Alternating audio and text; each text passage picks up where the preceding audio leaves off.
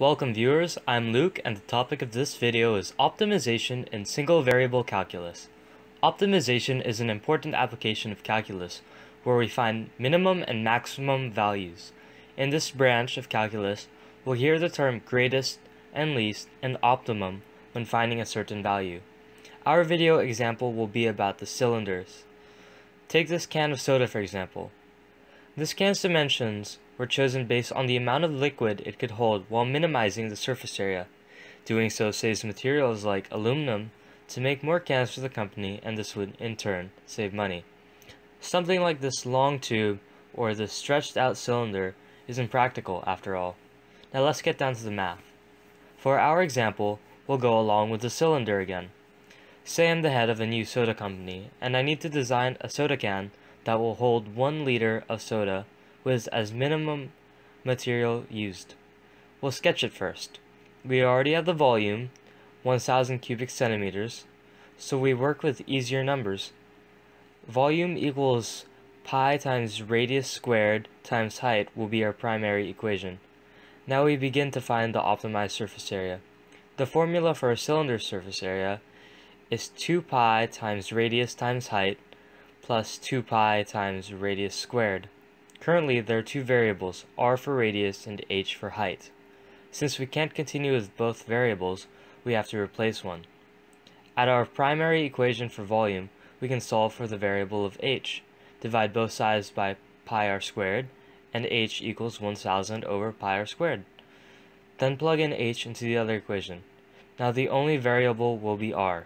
Simplify. Now our next step is to take the first derivative. Don't be scared if you've never heard of a derivative before. Mathematically, a derivative is an expression representing the rate of change of a function or slope with respect to an independent variable, which is our r. Derivatives are needed for a lot of calculus.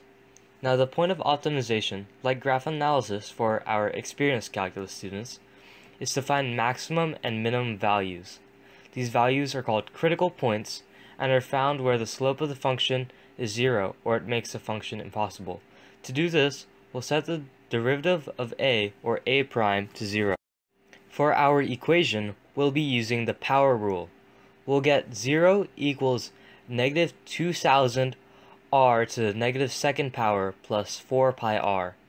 Add 2000 r to the negative second power to both sides, and now we can rewrite 2000 r to the negative second power as 2000 over r squared. Now I want to make a point here is that 0 is a critical point because it makes the problem impossible since you cannot divide by 0 in the earlier step. However, this or negative numbers cannot be our value for r because there's no such thing as a negative radius or radius of 0.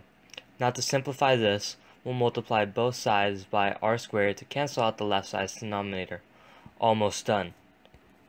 Now let's divide both sides by 4 pi. This will give us r cubed equals 500 pi.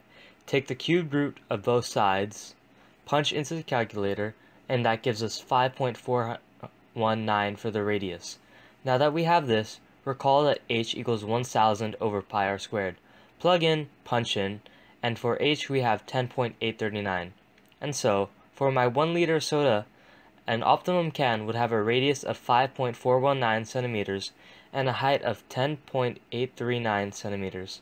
These values give us 535.174 square centimeters for our surface area.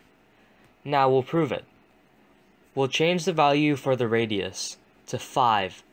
Plug into this equation h equals 1000 over pi r squared, and our h value becomes 12.732 centimeters. This will give us 557.067 square centimeters for our surface area.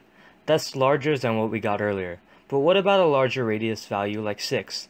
Well, a radius of 6 would give us an h value of 8.842 centimeters. So its dimensions give us 559.53 square centimeters. Also bigger than our first solution. We could try more and more numbers, but in the end, our first values give us a small surface area. This is optimization. It's something you'd learn in your first calculus class and a very integral part of calculus, and is very widespread.